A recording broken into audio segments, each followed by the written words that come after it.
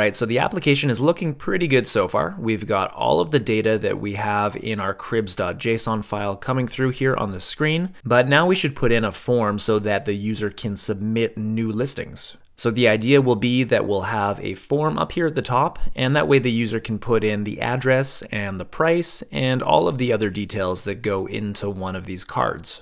So why don't we start by adding in the component for that form. So over here at the command line, let's just kill that process that's serving the application, and let's generate a new component. So we'll do ng generate, we want a component, and let's call it add listing form.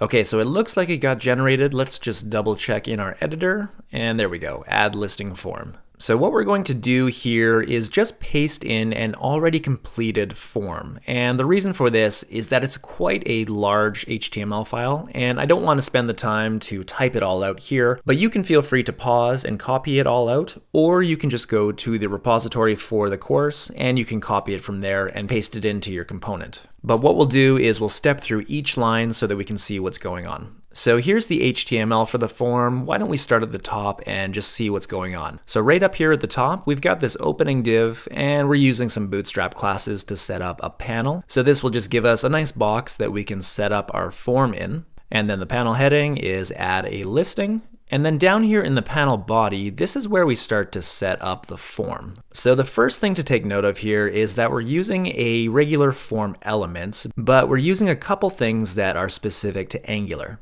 So this is just a regular old HTML form element, but what we're putting on it is a new crib form template variable. So that's the first thing here. We denote a template variable with the hash, and we're calling it new crib form, and then we're setting that to ng form. And when we do this, when we set up a template variable and then we assign it to ng form, what that does is it sets up a top-level form group for this form element. So when a form is set up to be an Angular specific form like we're doing here, we get all sorts of capabilities and benefits with it.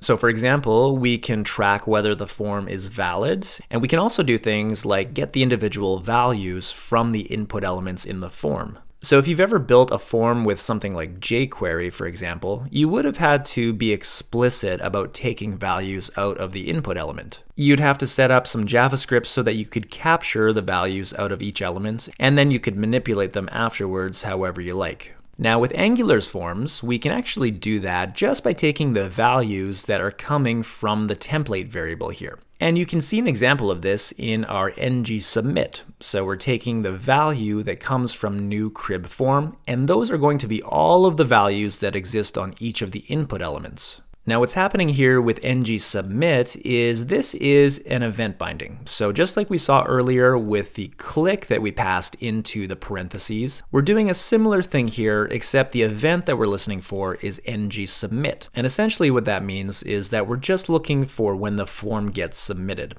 So when the submit button gets clicked, we're going to call this method here, which is onCribSubmit. Now we've still got to create this method in our component class, and we'll see that in just a little while. And again, what we're passing into this method here are the values that come from the elements within our form. And we just access them this way, new crib form.value. So let's take a look at the individual inputs here. The very first thing to notice here is that we've got this ng model directive that we're marking on any of the inputs that we want to be part of this form. And naturally, that would just be all of the inputs and text areas and all of the form elements that exist within this form group. When we mark it with ng model, essentially what we're saying is that this input element should be part of the form group, and it should get the capabilities that come along with being a part of this form. One of the capabilities is that we're able to get the value from this input element right here from our new crib form template variable. And the way that we identify this particular element here is with its name.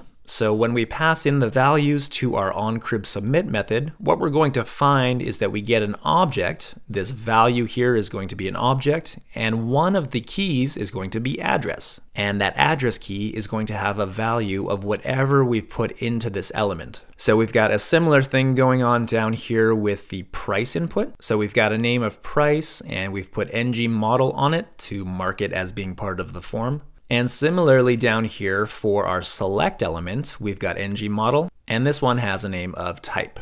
Now what you'll notice down here is that we've got a single option element within our select. Now traditionally with HTML select elements, you would provide an option element for each of the items that you want to be in that list. But here we're taking advantage of Angular's repeater, so the ng4 repeater. We're using that to just have a single option element and then template out a set of values that are in a collection. And the collection that we're using in this case is called property types. So we've got to initialize this property types array within our component class, and again, we'll do that in just a second.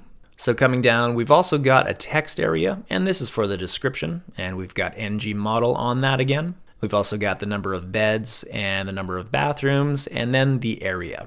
The last thing that we'll take a look at here is this submit button that we've got down here at the bottom. So this is our add button. This is what we click when we want to submit the form. And we're giving it a type of submit. And because it's got a type of submit and it's within our form elements, it's going to be recognized as the thing that should trigger the ng submit event. So basically how it works is when we have a form and we have a submit button within it, that submit button is going to be used by default to trigger this event. Now one last thing to note here is that we've got this attribute called required, which we're putting on all of our inputs. And this is just from HTML5. This isn't an Angular 2 specific thing. It's actually standard HTML5. And what it does is it says there has to be some value within this field before the form can be submitted. So the user won't be able to submit the form unless they have a value there. And this is just kind of a quick and dirty way of doing validation for the form. With Angular's forms, we can do a lot more than just check to see that values exist in each of the inputs. We can also do things like set a minimum length for a field or require that it be of a certain type. And there are a lot of different options, but we're just going to take the easy case now and use the HTML5 required attribute. There will be a lot more material on AngularCast about how to do form validation specifically.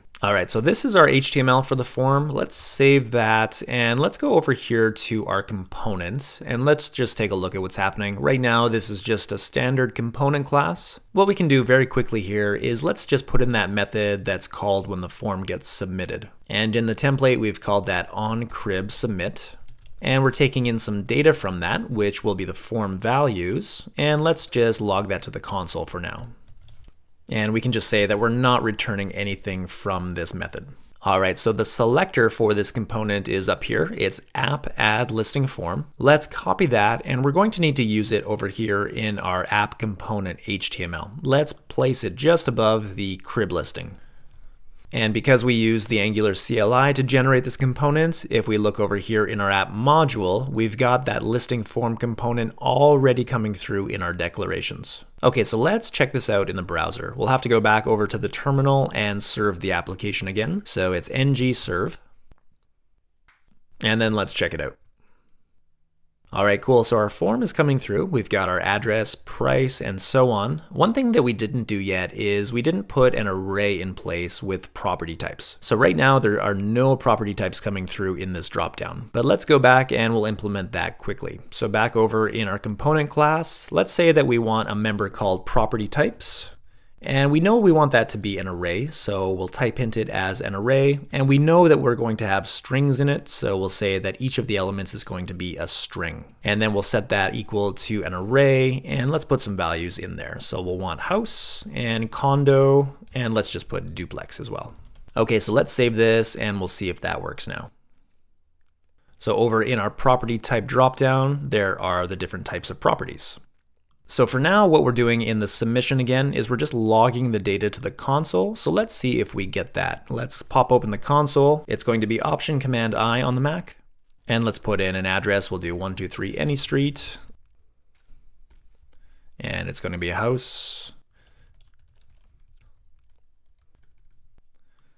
So after we hit add, we've got the object coming through that comes from the form. And so once again, all of the keys and values here that are within this object, those come from our form, and specifically they come from newCribForm.value. So this value property here is an object, the object that we just saw in the console, and it's got keys and values for each of the input elements and text area elements and anything else that would be a form element within our form here. All right, so we've got the HTML for our form in place. We've also got some proof that the form works to some extent because we're able to log something to the console after we put in values for it. The next thing that we're going to take a look at is how to get the data that's in the form here down into a new crib card.